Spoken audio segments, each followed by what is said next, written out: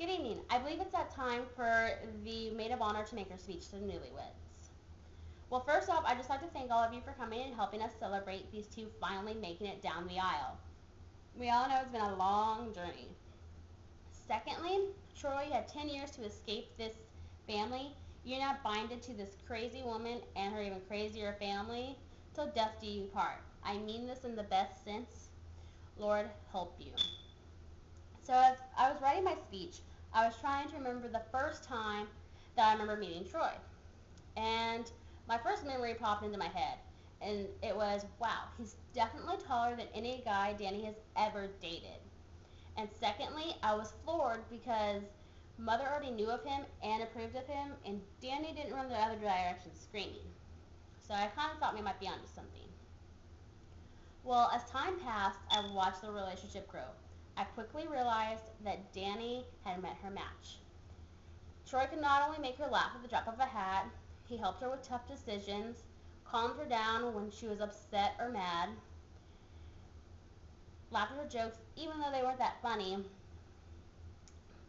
but most importantly, he became a father figure he didn't have to be. Not only was Troy all the previous things that I have said, he was also very persistent. You see, me and Danny have always been a little finicky about the word marriage because other than our grandparents, happily ever afters don't happen that often. So we always decided if we were ever going to get married, we were only going to do it once. Well, luckily, Troy knew that because he proposed more than once. And Danny obviously declined more than once. However, he was not only persistent, he was smart and knew my sister very well because each time he proposed, the diamond got an upgrade. Well, when me and my mom got that call and Danny told us that she was getting married, I was really excited for her. But at the exact same time, I was a little sad and jealous because I realized that the plan for me and my sister that I had had was never going to be followed through.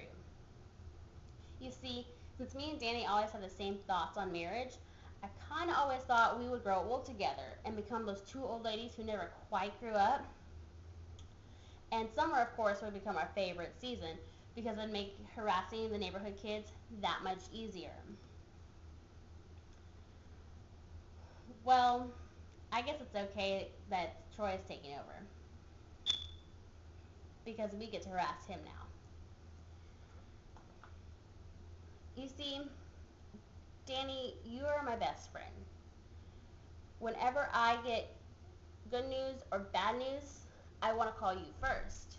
And many people think that's surprising because we don't have the same dads or we're not blood sisters. But I think it's normal because we're actually closer and get along way better than many sisters I actually know.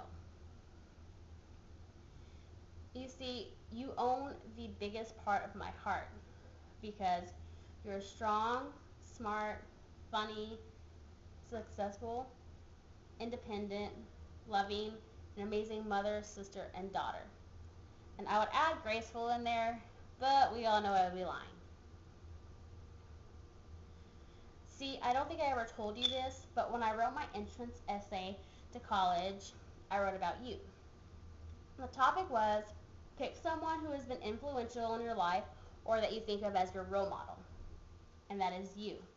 You have overcome so many adversities and obstacles in your life and have done it with a really loud, really hard laugh, and all of you know which one I'm talking about. And yet, no matter how many times you get knocked down, it seems like it's never happened.